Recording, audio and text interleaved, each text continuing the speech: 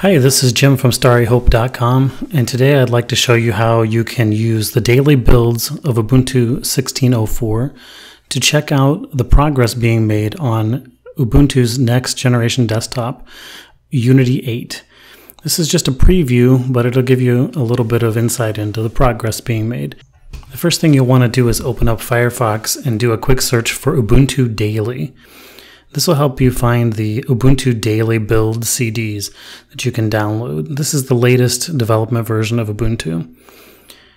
The image you'll want to download is the AMD64 ISO image. Once you've got that ISO downloaded, you can use the Startup Disk Creation tool to make a live USB drive that you can use to install Ubuntu 16.04. Since I've already installed Ubuntu 16.04, I'll show you exactly how to get Unity 8 up and running. First, open up a terminal, and the command you want to run is sudo apt-get install Unity 8 desktop session mir. Go ahead and enter in your password, hit enter for yes, and then I'm going to speed this up about 1000% so that this will finish really quickly.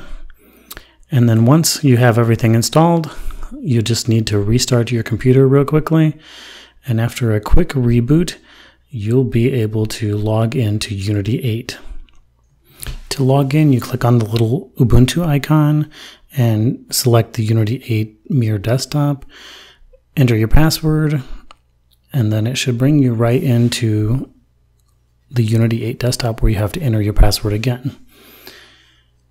Once you're in here, you can see the scopes are in their own window, which is a little weird. Right now, normally they would be here if you clicked on the Ubuntu icon, but right now they're in their own window.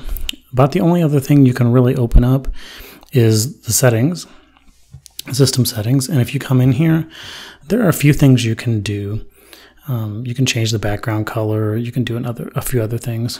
You can come in and try and set these accounts. Sometimes it works, sometimes it doesn't. But you can set the background, and this will set the background for both Unity 8 and 7. So once you hit set, it changes the background. Let's try out this building here. It's pretty nice. You can go into the language settings, change some text input settings, language and text.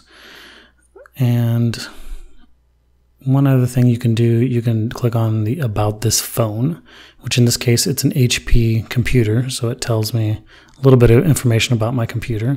But you can tell that this is still really geared towards the phone version of Ubuntu. And this is just the beginning of them bringing this into the desktop world. The browser has worked for me in the past. It's actually quite a nice browser. For some reason, it seems to be crashing a lot recently. While that tries to load up, we can look at the indicators up here on the top right. Very similar to what you would see on Ubuntu phone. The settings like the audio and Bluetooth and stuff like that work. Again, the browser is crashing all the time.